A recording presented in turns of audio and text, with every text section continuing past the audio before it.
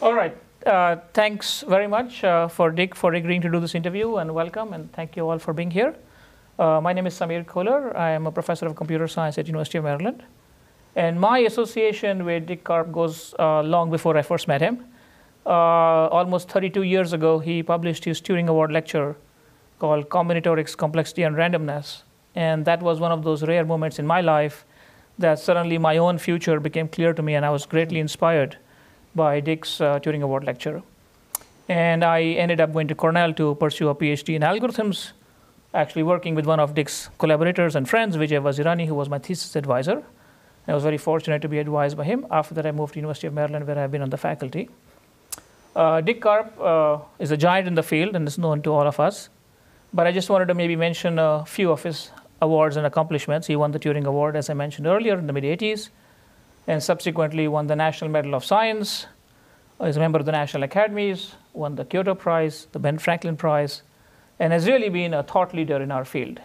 So I'm really honored and humbled that you agreed to do this interview with me.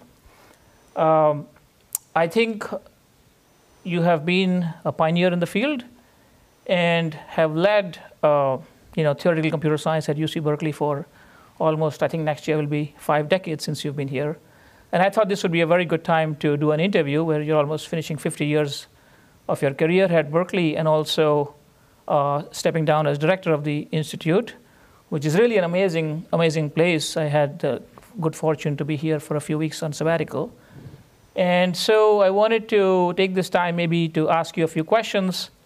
And the same way that your Turing Award lecture inspired me, I'm hoping that some of your answers will inspire other young people in the field. And I know all my students are excitedly looking forward to this interview and listening to your answers, because they have been reading your work and learning about your algorithmic work in the 70s and 80s through the classes that I teach. So thank you very much for agreeing to do this. My first question has to do, you spent several decades at UC Berkeley leading the field of theoretical computer science. What are the big changes that you have witnessed, because you've been through the whole birth of the field till today? Well, if I can take it back to my graduate studies, I was a graduate student at Harvard in the late 50s in the computation lab. At that time, the term computer science had not been coined. There was an organization, ACM, the Association for Computing Machinery, that already existed. But although computer science really had not been identified as a field of study, there were many sources of what became computer science. The sources came from numerical analysis, from operations research, from electrical engineering, from mathematics. We knew about Turing and Shannon and other von Neumann and other founders, but computer science was really not organized as a discipline. Theoretical computer science began to take shape in the early 60s, I would say, and that was also the time when computer science departments came into existence. And the topics at that time were ranged from switching theory and finite automata. We knew about Rabin and Scott, and we knew about digital design, compiler design, and formal languages were studied.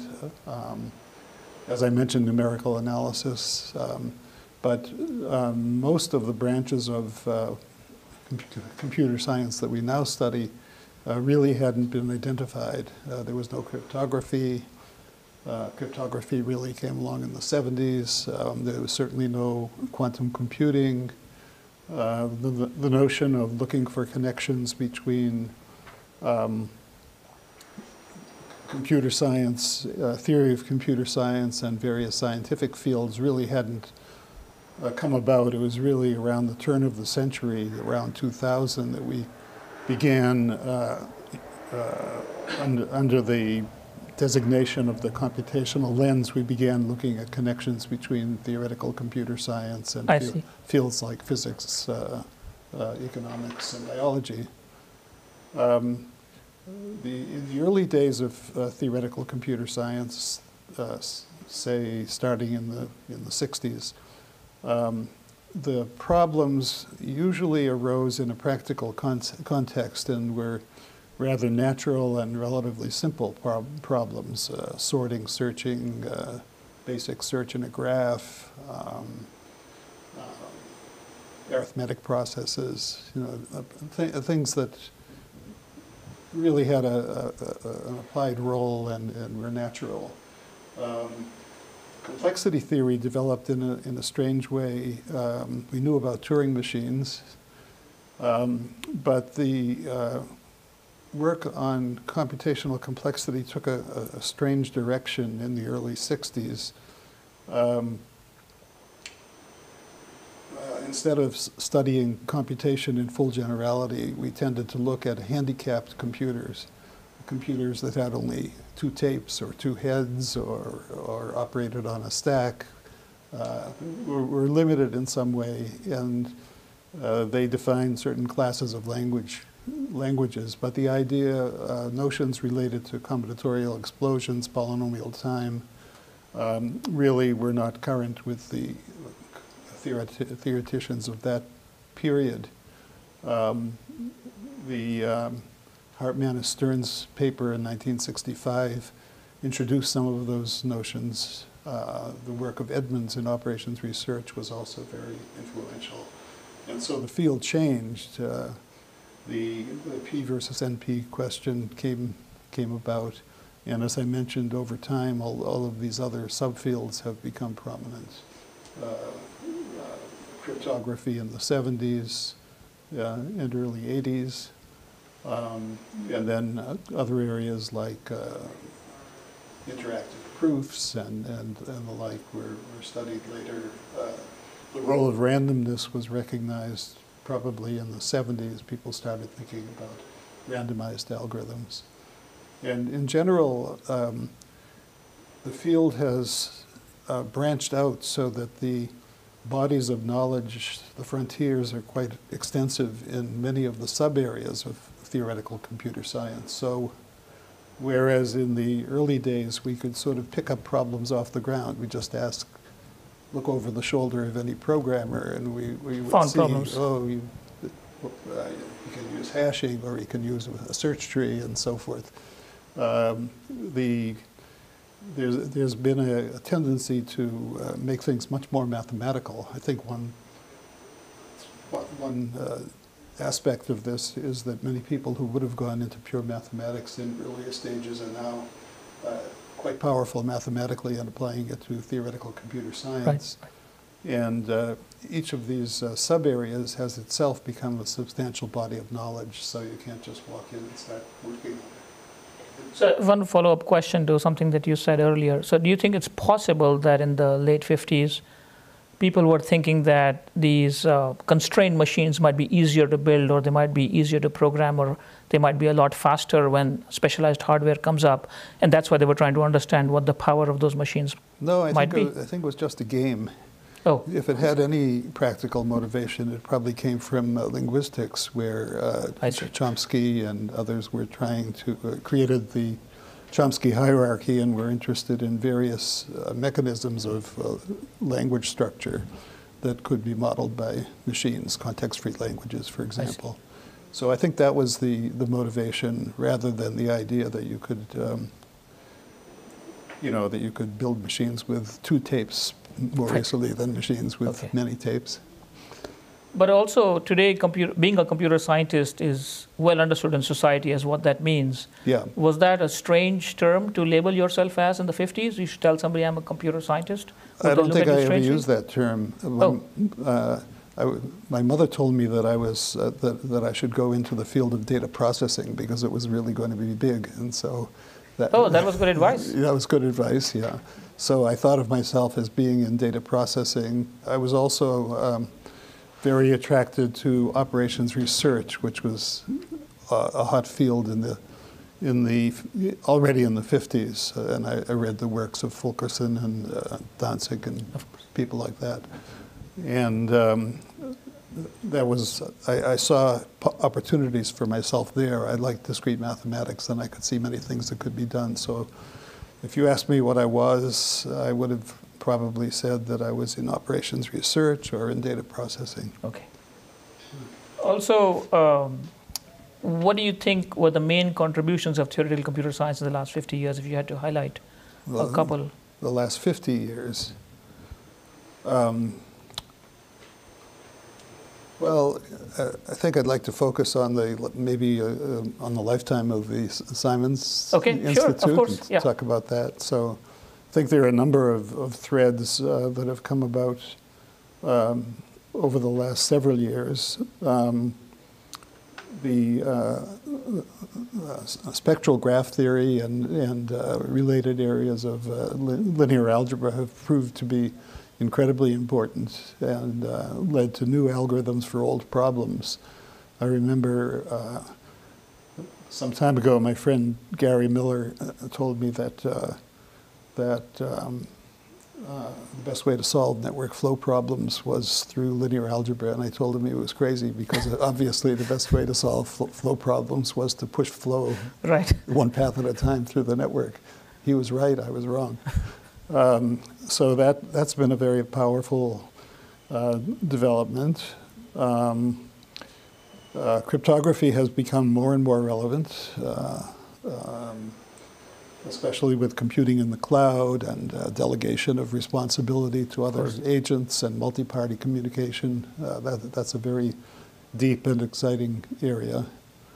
The connections with the natural sciences, mechanism design in economics, connections with genomics and molecular biology.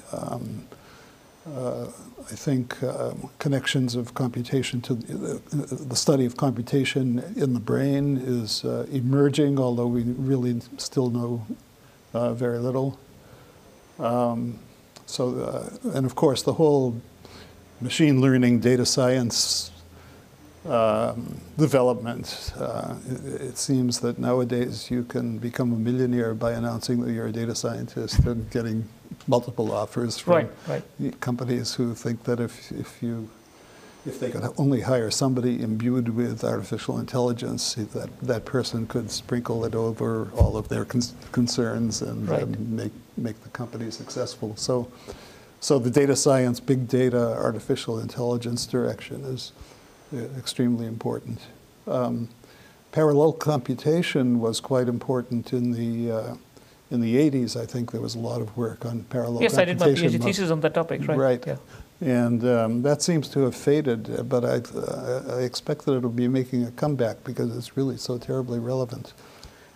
So I believe it's maybe diminished in the theory community, but actually the multi-core processing is still a very big topic. That's right. Within architecture and so on, right? So yes, that's true, but it hasn't been accompanied by a corresponding push on the theoretical side. It seems to be that that's overdue.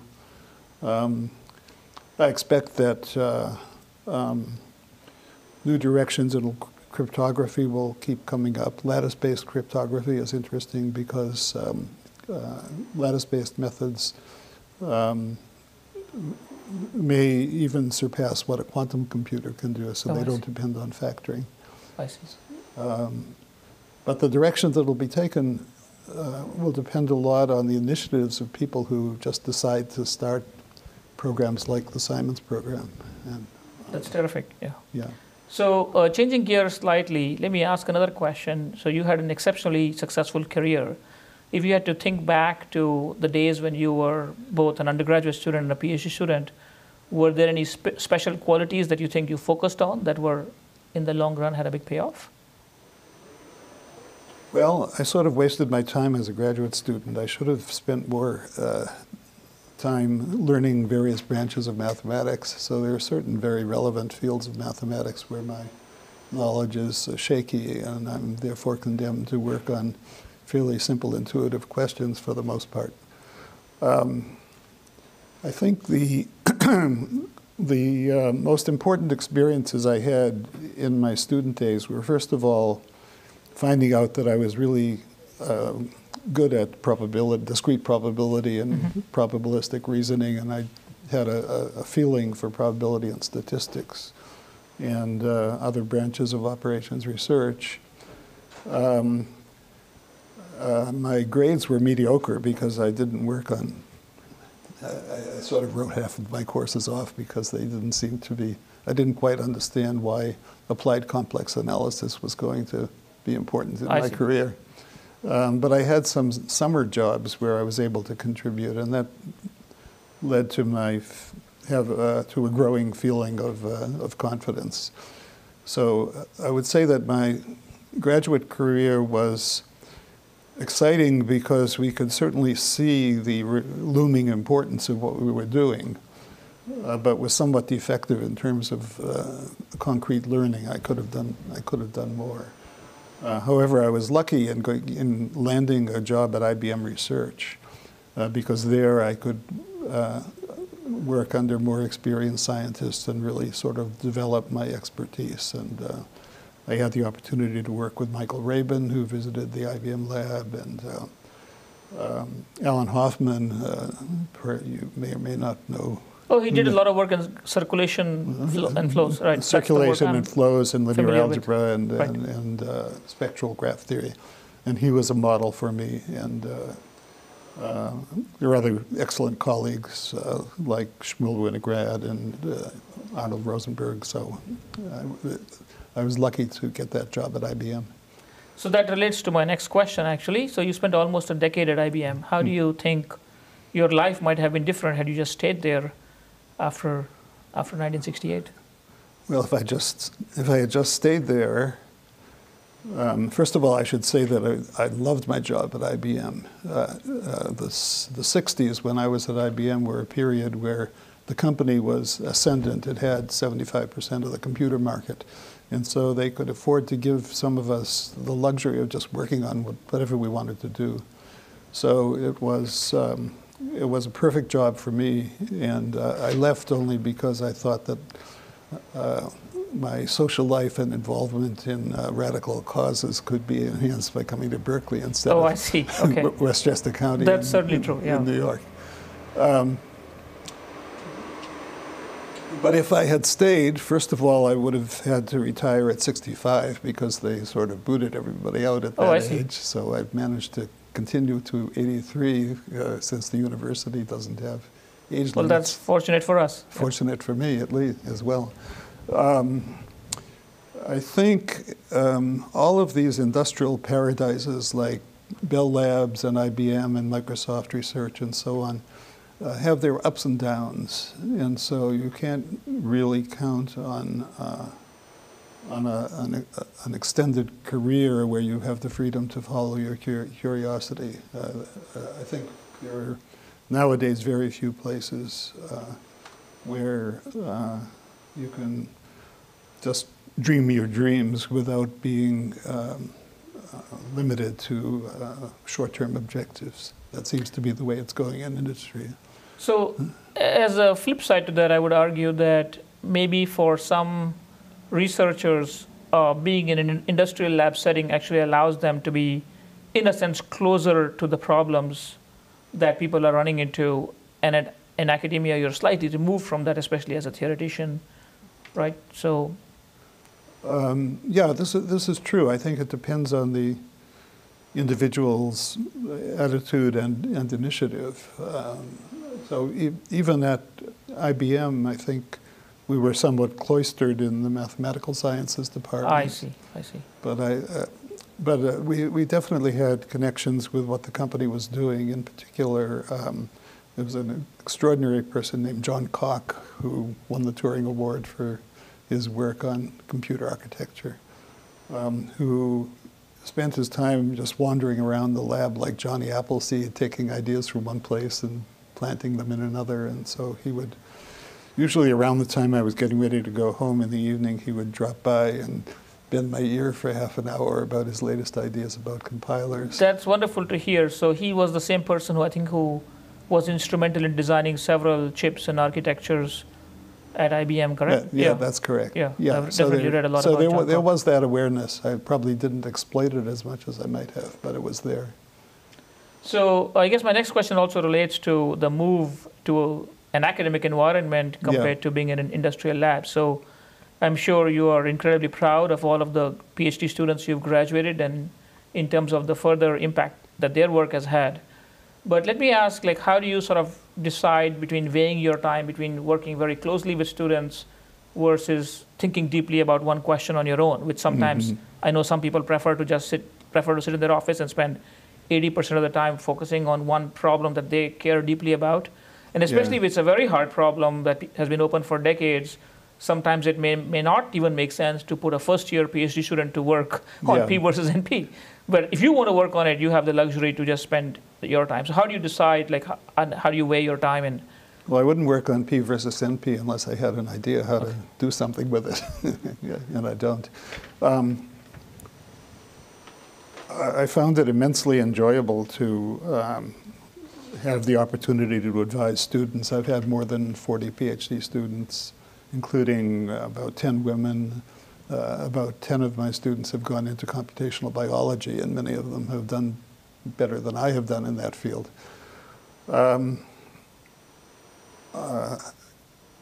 I'd like to interact, and don't consider myself such a deep theorem prover that long periods of isolation without human contact would lead to very much. I think I've done better by, first of all, working with people who are smarter than I am, and secondly, working with enthusiastic students. In terms of directing students, I try to give suggestions, but I try not to dictate what they do.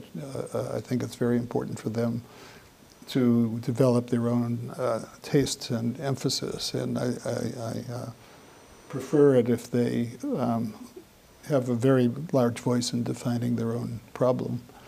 Beyond that, I think some of them like to spend their time interacting with other students. Others have very deep ideas, and really I learn more from them than they learn from me. Okay, usually there's a period of pessimism that comes over a student at some slow period in his or her progress, and I try to get them over that and ensure them that it's happened to me, and that it's normal, and that if they keep at it, they'll come through to the other end of the tunnel. So actually, I think that's very valuable advice for most of us, or many people who are just starting out as professors in the field, to learn how to advise students. So thank you for that. Yeah. Are there any particular skills that you focus on in developing or instilling in your students? I encourage them to read, to write, to develop their teaching skills, to polish their ability to present a coherent argument. I also often advise them to take on a secondary interest other than theory, and most importantly, not necessarily to work on the most fashionable theory problem of the day, but to take into account whether the problem they work on might in the end actually have some impact on the real world. Thank you. Computer science also has been building many bridges with other scientific fields. In some computer science departments, I think there is some tension between emphasis on core computer science versus interdisciplinary applications. Do you have any thoughts or advice for us on the issue? Well, first of all, I'd say that much of the interesting work going on nowadays is interdisciplinary. And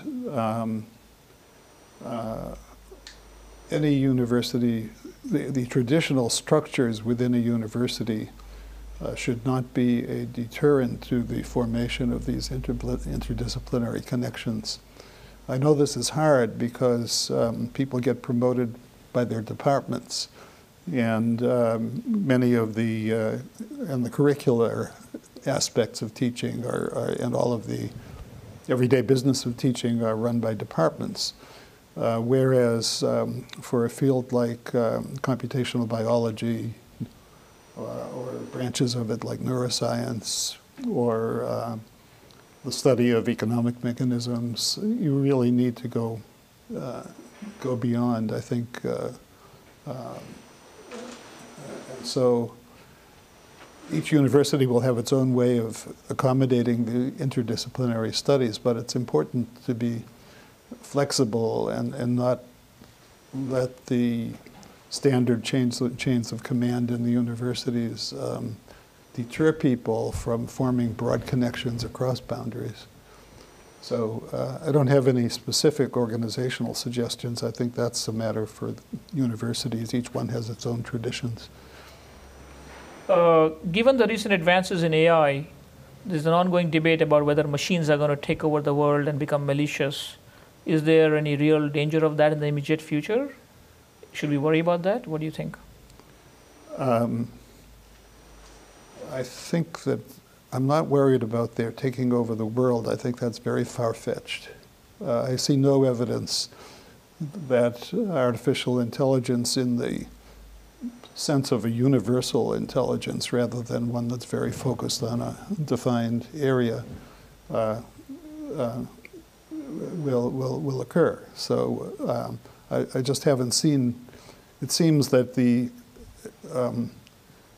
achievements associated with artificial intelligence have always been on very stylized, defined problems defined by somebody else, and any broader awareness that a computer might have, I just haven't seen much evidence of that. So chess-playing computers don't know that they're playing chess, for example. Right. So I think the idea of computers being smarter than we are is very far-fetched. I don't expect to see that happening. There have been many incredible surprises. I must say, though, that I would never have thought that computers could play Go better than the best human player, and moreover learn to do it by playing against themselves and gradually improving. That came as a shock to me. But I don't really feel that the notion of computers with broad intellectual and intuitive capacities will come into existence. If at all, it's going to be well beyond my lifetime. But at the same time, AI and machines are going to be decision makers in the future. Well, that's where I think the true danger is. I think as we delegate decision making to computers, whether it's directing missiles to their targets or more mundane things like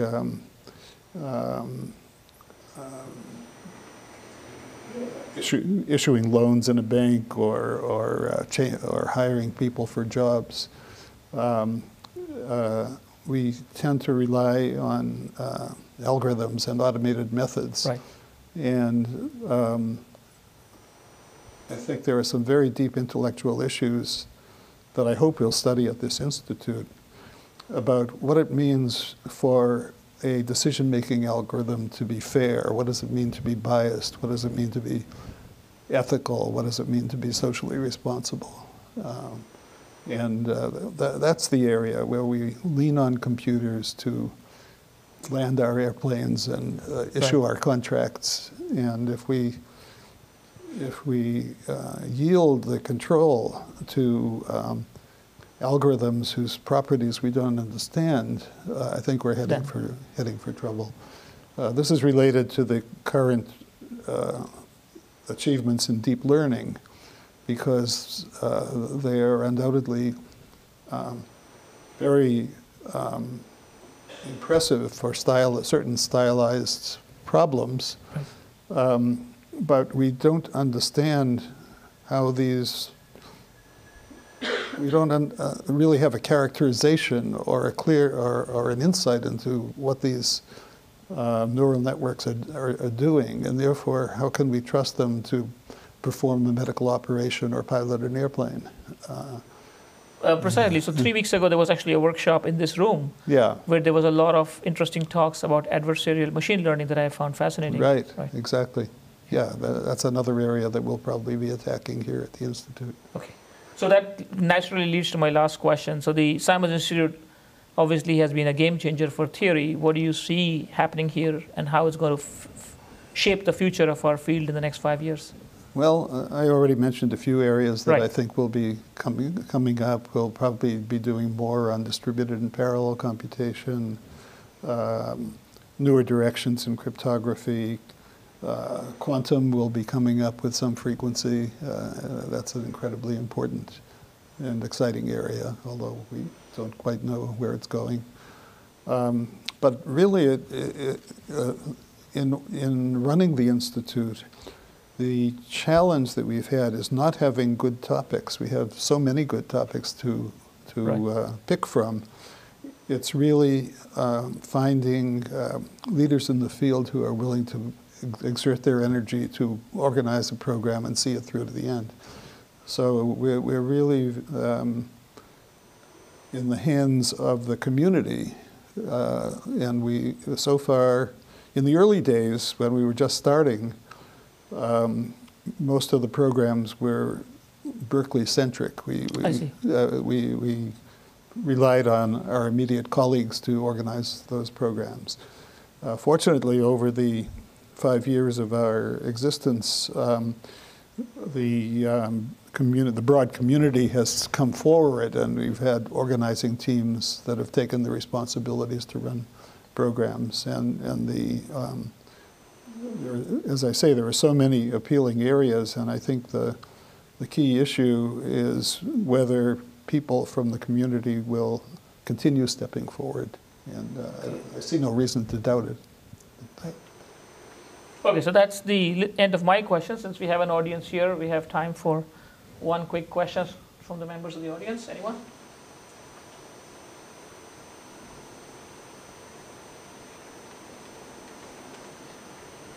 Dick, what advice would you have for young faculty members who are starting off? You gave some excellent advice for students. So faculty members, what should we be doing?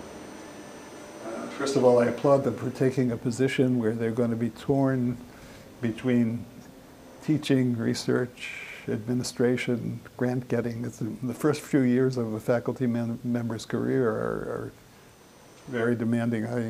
I'm very lucky that I had enough experience at IBM that I was able to come in with tenure, and I didn't have to go through the anxiety of qualifying for tenure.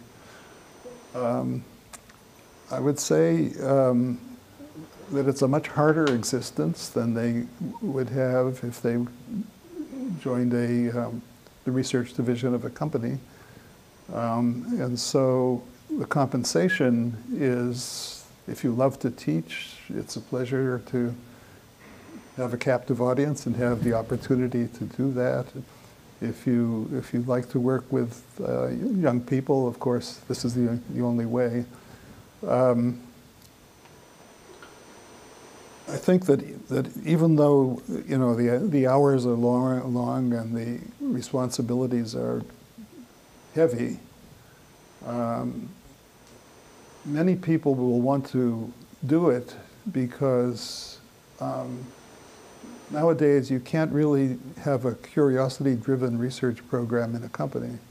It used to be that places like Bell Labs and IBM gave people that opportunity to sort of dictate their own career, and I fear that those days are over.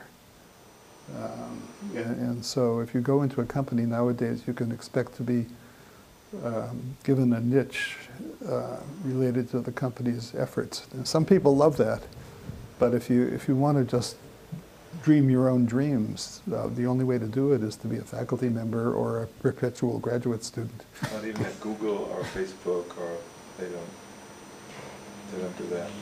No, people. I mean, at Google, for example. Is this going to be on the record? Yes, it is on the record. If you're being taped, yeah. At Google, I think you have to work on the mainstream concerns of the company. Now, fortunately, At least 4 days a week, and then you have 1 day to... theoretically, yeah. But now,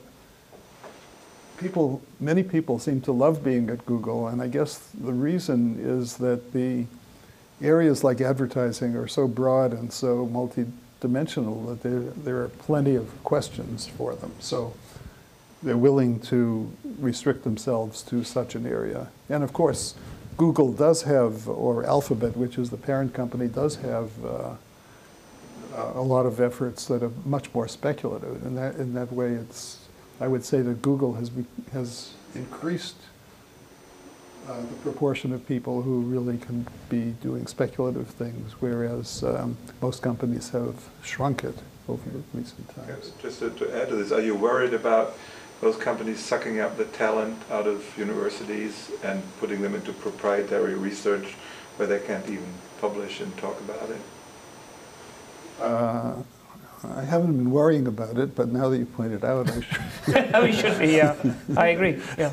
Yeah. I mean, AI, they hire undergrads, right? Yeah. I see some of the best minds are being drawn into corporate activities in robotics, for example.